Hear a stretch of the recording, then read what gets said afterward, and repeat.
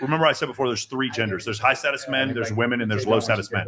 Low status men are going to date the hottest thing they can get their hands on, and they don't care about your political affiliation or how close you are with your family because they don't have any options. So like the idea is like, well, you should have known better when you started dating me. No, that stripper is the best thing he's ever going to get because as everything gets shifted to the right, meaning fewer and fewer men are deemed to be attractive, and these men at the top get more and more sexual access while the men at the bottom get less and less. There's no such thing as like fair. Like people have this, like especially these same kind of guys we're talking about, right? They have this concept in their head that get what they deserve. That doesn't happen.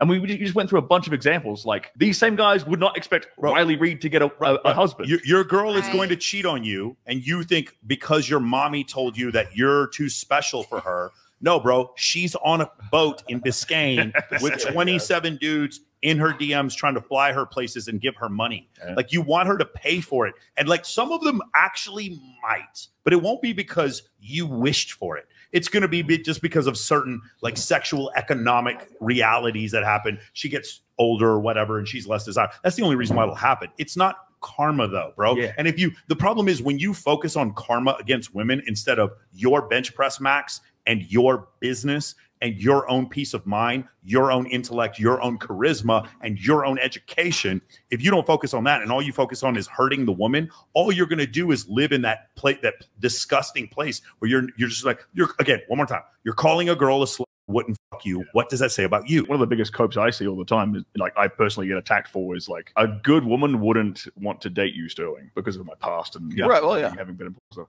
every girlfriend I've had for the last like 3 years has been like either super religious or like a ridiculously low body count. Can we talk about this? This is one of the issues. And again, at some point I'd like to have Alex Datesike on. He talks about this sociosexual group, and the same thing. Jasmine Jafar made this argument. This sociosexual group of men only sleep with a sociosexual group of women. That just isn't the case. Not true. If you have any guy friends who are male, who are VIP hosts, male strippers, guys who've just been with like hundreds of women, you find out that they date just as many girls with low body counts who are just like good girls because attraction triggers are ubiquitous amongst women. This idea that only the sociosexual women date only the sociosexual men is simply not the case. All you have to do is find any guy who has a lot of experience with women and he'll show you very easily. And so that's the thing. What they did though is they try to say, well, there isn't a group of men that are these men who have high body counts at the top. So top 5% of men, it's about 50 lifetime sexual partners. Top 1% of men, it's 150 sexual partners. There's like, well, yeah, but they're all sleeping with the same group of girls. And I can tell you that's not the case. That's absolutely not the case.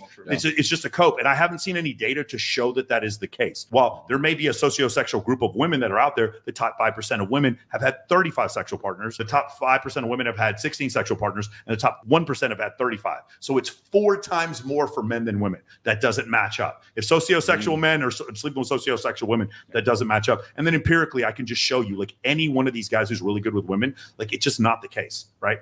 I'll show you something else too, is that like these same kind of guys who just live on their keyboards and don't actually live in the real world at all, they have this perception that, like you say, maybe women like you who work in adult film or whatever, right? Sex workers in general. They have this perception that a sex worker is super easy to sleep with compared to say like the good girl from Boise, Idaho or whatever.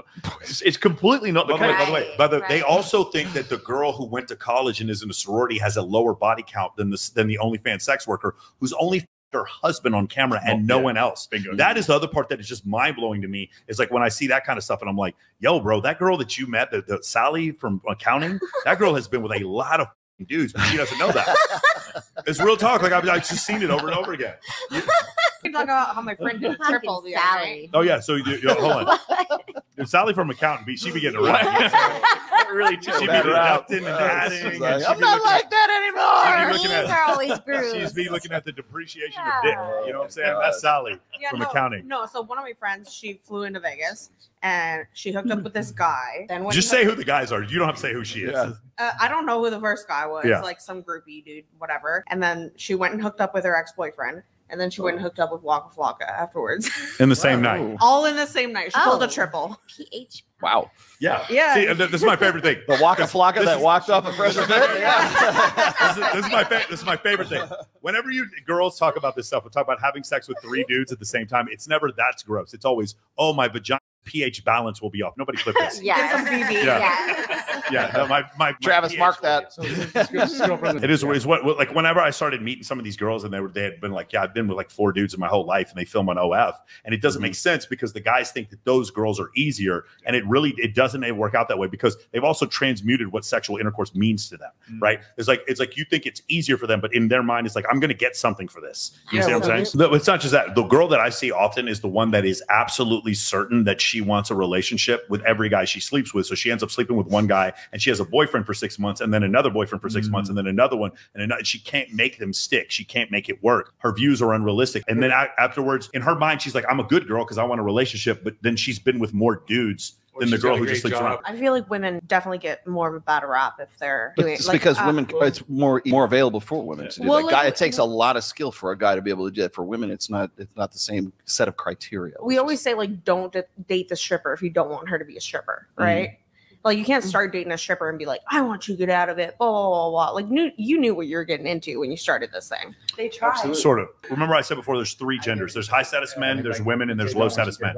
Low-status men are going to date the hottest thing they can get their hands on, and they don't care about your political affiliation or how close you are with your family because they don't have any options. So, like, the idea is like, well, you should have known better when you started dating me. No, that stripper is the best thing he's ever going to get because as everything gets shifted to the right, meaning fewer and fewer men are deemed to be attractive, and these men at the top get more and more sexual access while the men at the bottom get less and less. If you don't understand what I'm talking about, please watch Scott Galloway. He goes over this. If dating were a country, it'd be Venezuela. It's so inequitable the way it's going right now. And by the way, those of you who are trying to say, love Jasmine, but she's trying to say that there is no crisis in dating and that hypergamy doesn't manifest. And my whole issue with that is then go ahead and argue with William Costello. Go ahead and argue with Scott Galloway. Go ahead and argue with David Buss. Go ahead and argue with all these guys that are coming and Richard Reeves. They've all come to the same conclusion. There is a crisis when it comes to dating. That is absolutely true. Whenever I hear this, like, what do you bring to the table? I'm going to be my man's piece. No, you're not going to be a man's piece. What you can do is not distract. A side piece, maybe.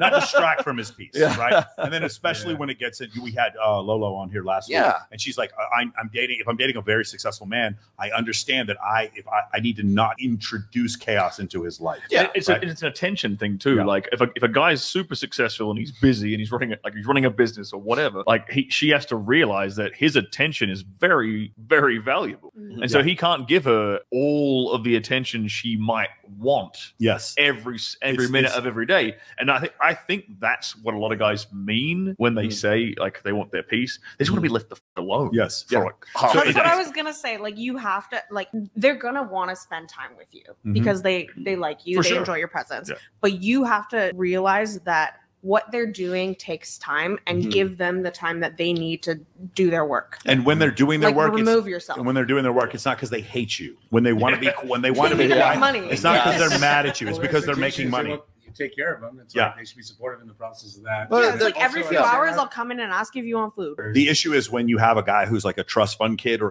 a dealer, he has plenty of time and money to spend with her, and then so every guy she dates from that point subsequently, she's kind of ruined because she starts thinking, well, this guy should have a ton of time with me. Is like, well, how is he going to pay for your life? Or he has a ton of money, in which case he doesn't have the time for you, because that's how most. He hasn't texted me back in 30 minutes. Oh my exactly. God. I don't need peace. I need a pit crew. I need somebody like when the tires are flat, help me put the damn tires back, put some fuel back in the tank, get me back on the road again. Well, if you're really busy, you're not paying people. Like you're not doing that for yourself. You're paying somebody to do all those things. And I need them to get those tires off and back on again in less than 30 seconds.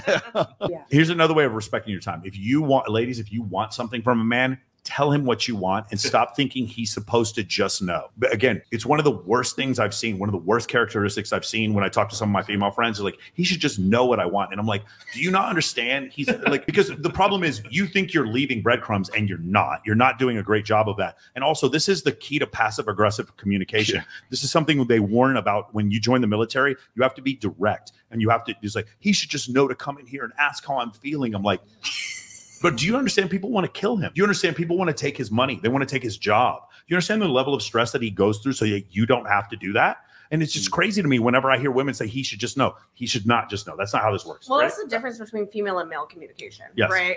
Like girls just think that they're like, oh, well, you should know what I want. And he's like, there's like that scene from The Notebook. You should just get it. And he's like holding her up against the car and he's like, what do you want? But what I'm trying to explain to you guys, if any ladies are listening to this, if you worked in my company and you were like, Michael should just know what I want, I would fire you. Like you're just because it's like it's not only that you are ruining the culture of my company, you're spreading your passive aggressive behavior is a disease. If I talk about Niku to someone else over here, then now he has to hold the secret that I told him. Now he's being passive aggressive. Now my inner is causing him to be a. It's like that's how passive aggressive behavior acts. Ladies, if you can just go to your man and be like, I'd like for you to ask me how my day was right now. I'd be like, yes, of course. Finally, I'm getting some direction because I'm being pulled in 19 different directions. I feel like everybody wants to be like, oh, how come you're not asking how I'm feeling? But they don't ask, hey, how are you doing? Yes, for sure. No, well, like I've had conversations with guys where I'm like, I'm going to bitch for a few minutes and I just need you to sit down and listen. Incredible. Are we ready for Not About the Nail? Incredible. Elena. I mean, I agree with the direct, assertive communication style, but on the other hand, make him think it's his idea. Sure, that's fine too. That's how men work. That's right. Manipulate your man, ladies. Make sure you manipulate. Not in like a cruel or like a mean way, but give no, in a nice way, but manipulate him for sure.